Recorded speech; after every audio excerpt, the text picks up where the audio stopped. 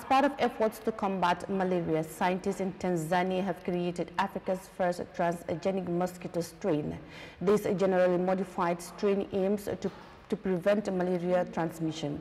Now, the major scientific complement is a pivotal milestone in the renewed international efforts to get rid of malaria.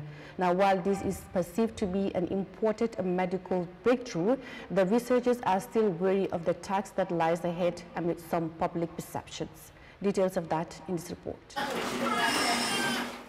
Tanzania has long been committed to combating malaria, but researchers at the Eyeafrica Health Institute are taking the fight to a whole new level.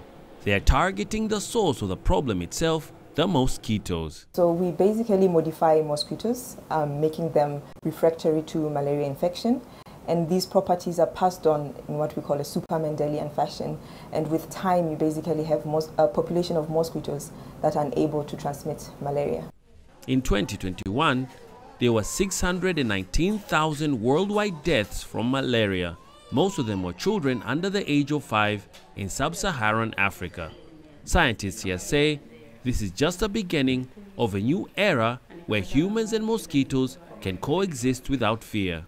This program is the first of its kind in Africa. Unlike other efforts to suppress mosquito reproduction altogether, researchers here are experimenting with blocking parasites in mosquitoes instead. That way, the mosquitoes themselves survive. This new mosquito strain is currently housed in dedicated biosafety level facilities at the research center. The research has been made possible by other innovative solutions, feeding mosquitoes a blood-free diet.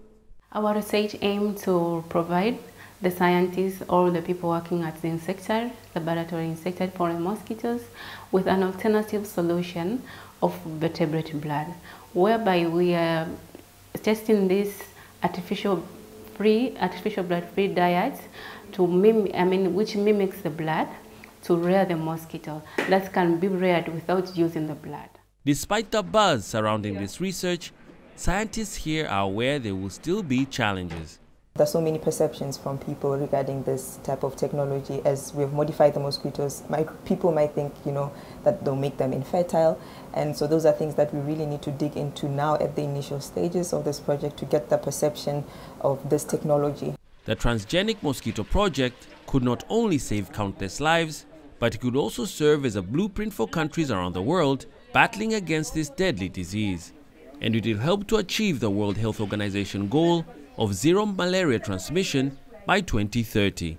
So each mosquito being modified here can help usher in a new strain that will give Tanzania and the rest of the world a healthier future.